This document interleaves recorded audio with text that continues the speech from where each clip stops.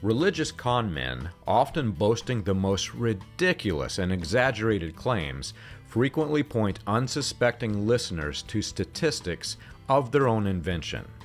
The casual listener, not engaging critical thought, will willingly accept these statistics as fact without verifying them, and then help to spread false truths.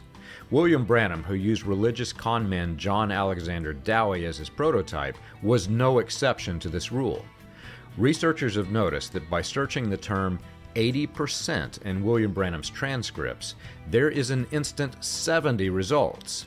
Apparently, Branham did not even take the time to adjust the numbers of his bogus claims from which to build his religious doctrines.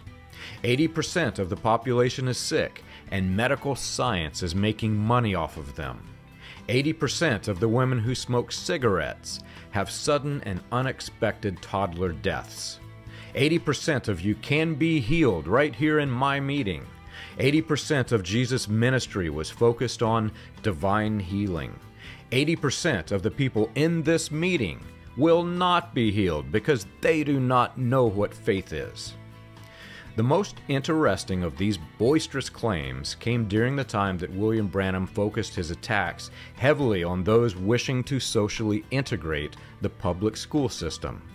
Branham claimed that 80% of the children in Arizona schools were mentally retarded, and as a result, the end of the world was coming. In fact, Branham put a generational date on this doomsday prediction. The end of the world would come before the next generation. You can learn this and more on william-branham.org.